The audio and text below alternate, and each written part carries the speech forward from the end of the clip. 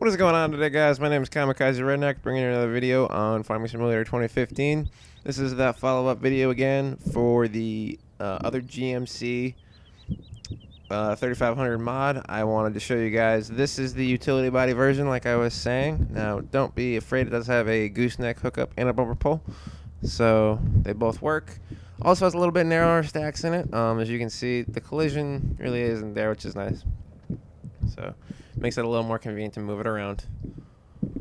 Has the same kind of sound to it, and basically just same everything as other truck, but utility body. So.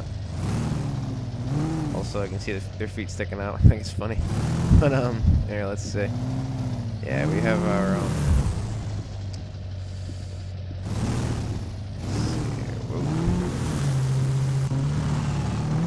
Alright, there we go. But look at this AI. It doesn't, like, he acts like it's, I don't understand the AI in this game. They are modeled as like they're like a rock or like a big boulder. They're like, you can't move. It's so funny.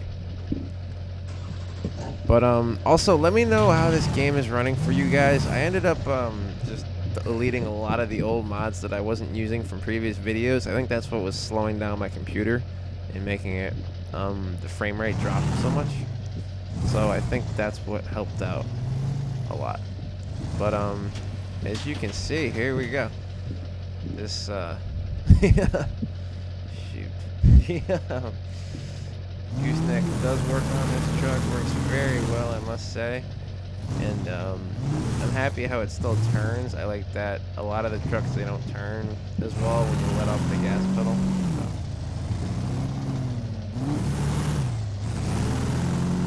This thing, it kind of turns, it has a little bit of a problem turning, as you can see when you really like actually get on the gas pedal though, but that's kind of normal. Like if you're gonna put that much weight on the rear end of this truck like that, so it's kind of normal. You're just putting a lot of weight on the edge of the frame, so I wouldn't per se hold that against this truck. So nothing bad, but overall, I do like this truck. Handles really well. I mean, I really cannot complain about this truck at all. I mean, just in the fact alone that we're like towing a flatbed or not. We have a gooseneck, and it's like a regular PJ gooseneck, and we're towing a fire truck that has to weigh a couple, more than even just a couple tons, probably like a shitload of weight, I would have to guess, because I know these fire trucks are very, very heavy. How did I think I got it stuck, did I? There we go.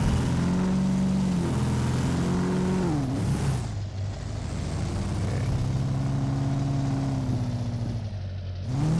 Now I gotta find a way to get unstuck. Oh, okay, I see. Hold up.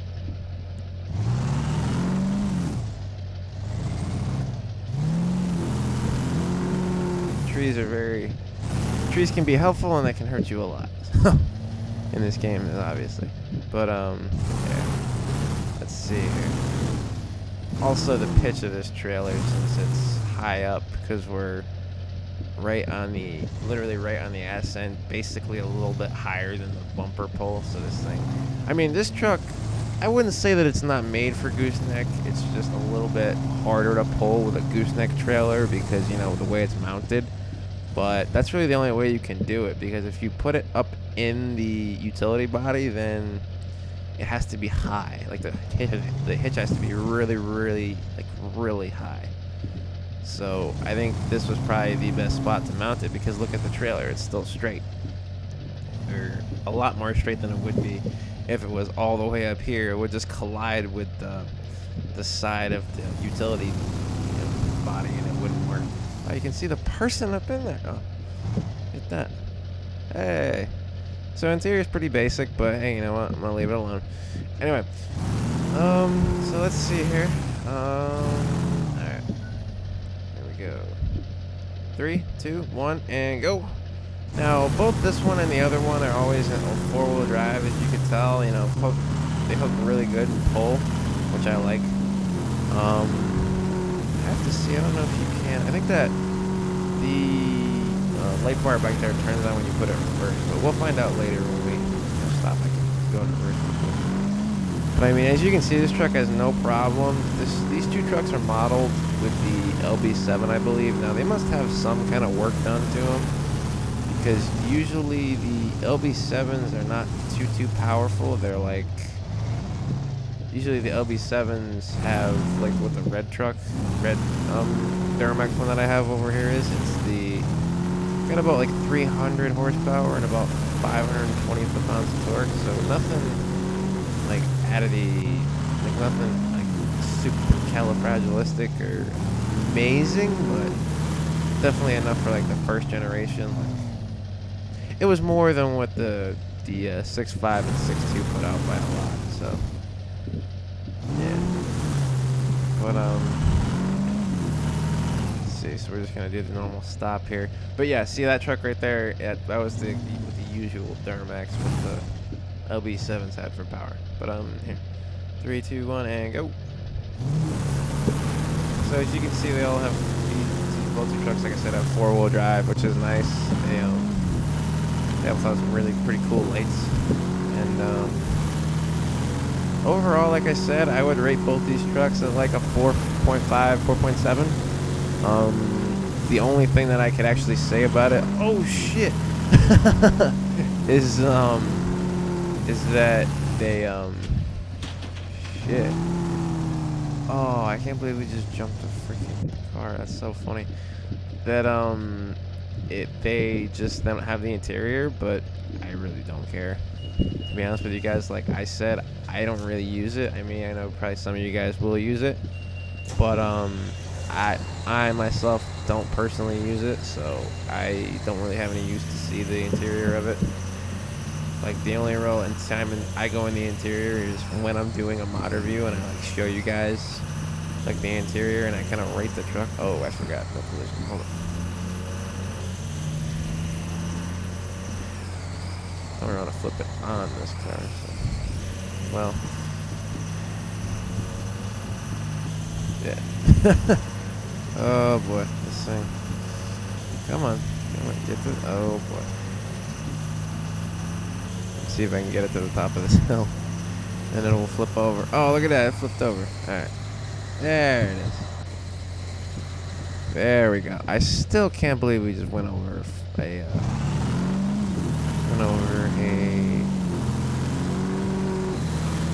AI car. That's amazing.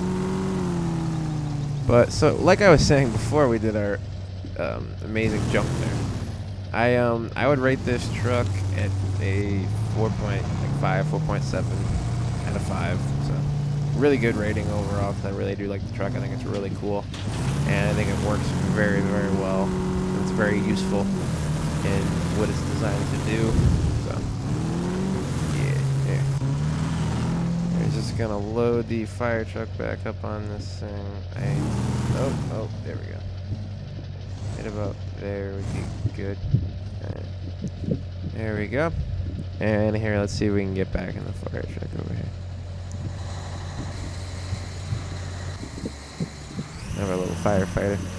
And we'll make sure everybody sees us. If you guys want to see like a firefighting episode where we like go out and respond, we can do some of that too. That'd be a pretty cool video. I'd definitely see about doing that. But yeah. Let's see here. Alright. Let's do all that, and we'll go back down over there and kind of just take off where we were. Now, as you can see, yes, the light bar does light up on the rear end, so when you do put it in reverse, the light bar will light up. One of the things I like about this game, that light bar is really bright, which is nice, as well as these lights. So it's very useful. Again, the guy who made this mod has made it very well, made it very useful, which I do like a lot. So come on, whoa.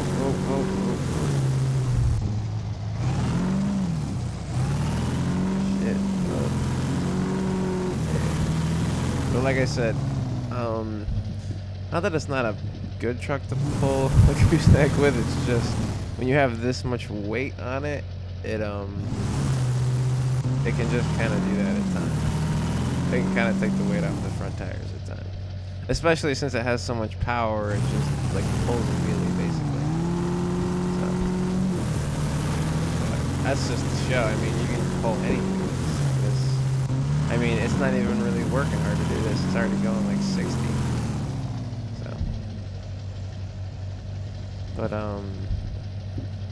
here we're gonna just stop it quick, and I want to see if I can just back the fire truck up on the trailer a little bit. We'll start it back up for a sec here and see. Come on.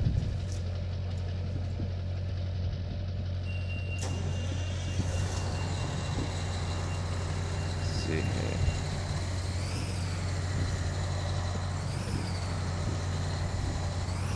Oh, come on, you piece of shit. Oh, wow. All right. Here, we're going to get this thing off the trailer. I want to see if I can back it up a little more. There we go. I guess those rear tires just want to stay. Oh, shit. This thing's propped up. This thing is like a massive animal.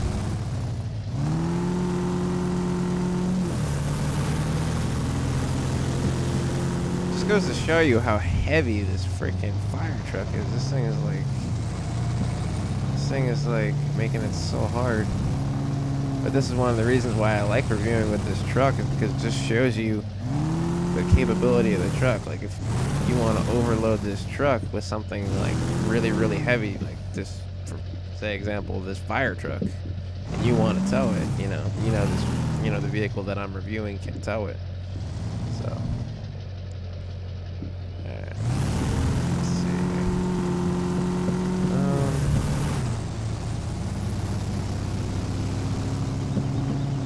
Just bring it over here.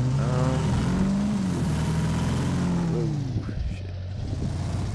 So yeah, overall, like I said, 4.5, 4.7 for the rating. Really a good truck. And like I said, please feel free to like, comment. If you guys want to see like some fire trucks responding, or if you want to see more plowing videos as well, please feel free to comment or just like the video, and I will definitely do more of that.